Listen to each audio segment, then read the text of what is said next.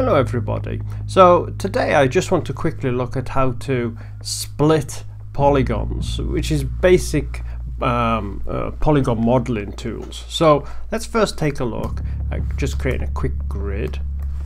So I've got something to split, right? So let's geometry, let's create a grid. Alright, and this time I want to just have 2 rows and 2 columns. Alright, let's zoom out a bit here so I can see it.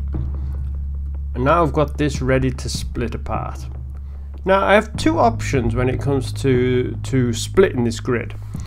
The first option is quite simple. I can go to my radial menu here and I want to select poly modeling. So let's select that. And you'll look here, I will see that my poly modeling, I have the C key. So when I'm hovering over the viewport and I hit the C key, I'll get this menu pop up. And I want to select edge loop. So let me select edge loop. And first of all, I can do that by selecting the edge, and I can just split the polygon.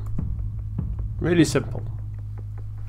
Another option that I have, of course, is that I can go back to my grid and I can create a poly split node. Where is it? Poly split, there we go.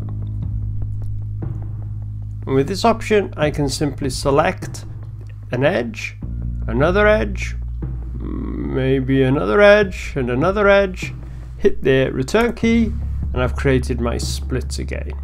Okay, hope that's useful, helpful. If you have any questions, comments or criticisms, please let me know below and I'll get back to you. Thank you very much.